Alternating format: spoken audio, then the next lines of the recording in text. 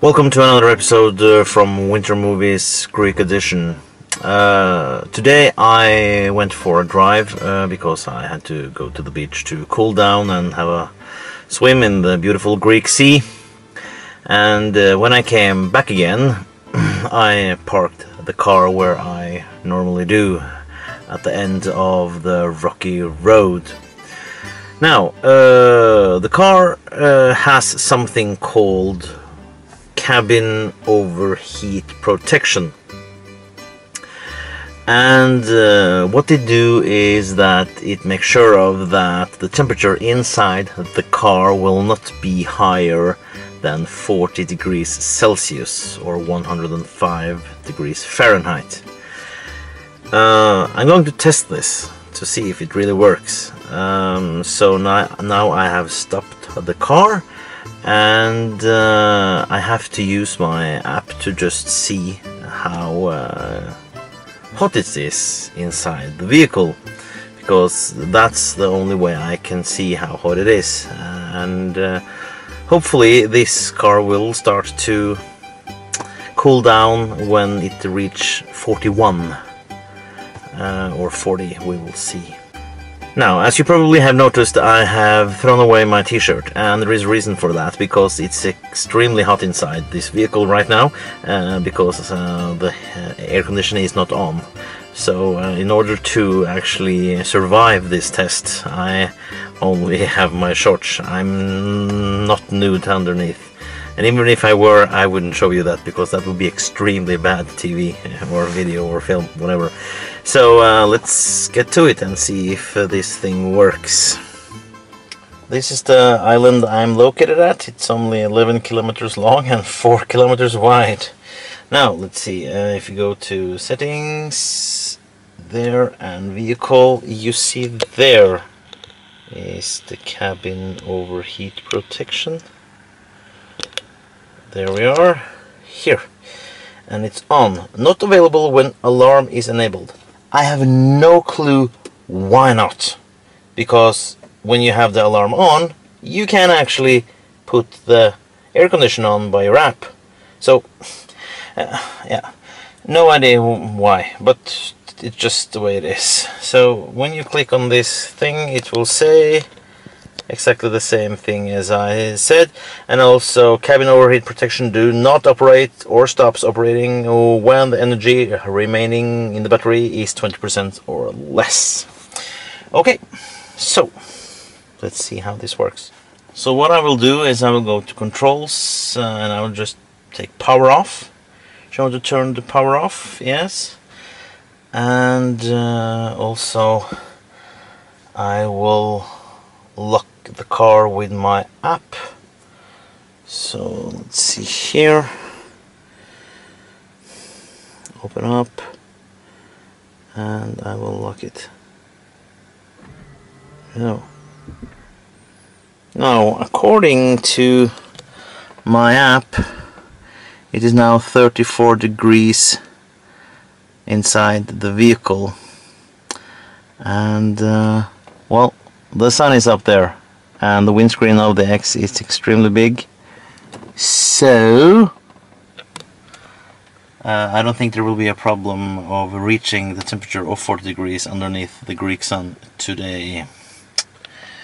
Now, the reason why the car knows and the app knows that it is 35 degrees inside this vehicle right now is because, see that black thing here? That is the sensor of the cabin that will tell us the temperature. So according to my app, it is still 35 degrees, so we have to wait at least 5 or 6 degrees longer. Of course, I'm starting to sweat a little bit. But of course this is nothing compared to what the crazy Finnish people do when they sit inside their saunas in 90 degrees Celsius and having this competition to see who will survive. I've even heard that somebody died in this competition. Anyway, according to the app, it is now 37 degrees inside the vehicle. Interior 37 degrees. So we just have to wait a little bit longer, and I really hope this works, because it's starting to get quite unpleasant in here. Still waiting. 38 degrees now. Okay, 39, and still sweating. My hands is a little bit wet now, and yeah, I think I need a shower afterwards. Oh, do you hear that? It really worked. 40, yes. Oh my god, that was extremely nice. And how long will it last? Goes down to 38 again.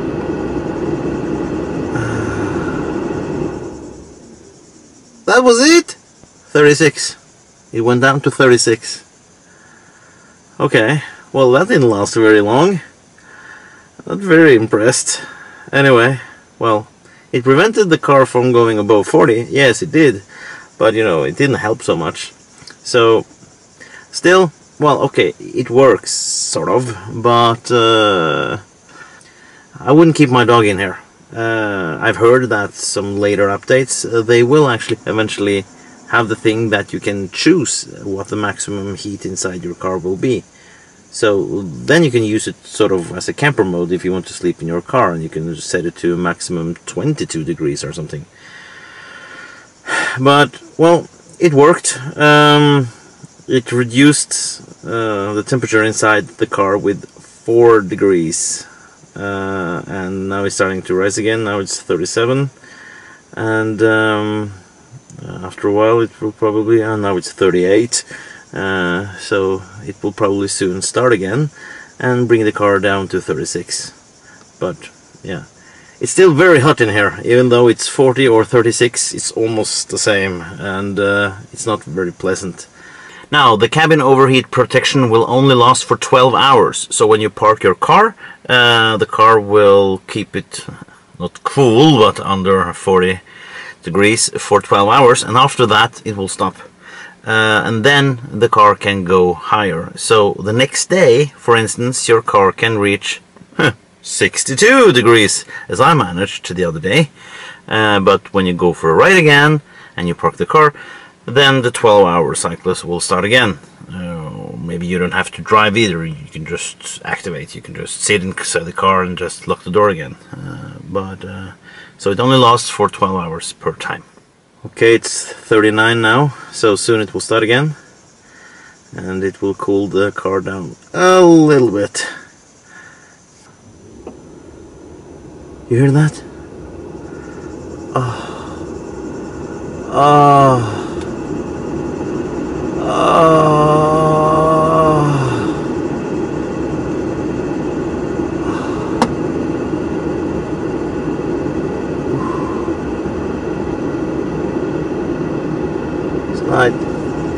Yeah, it's really blowing. It's nice cool air. Really brings the car down again. That's it! Okay, well, it works, but it's not pleasant. But that's it for now. Thank you for watching.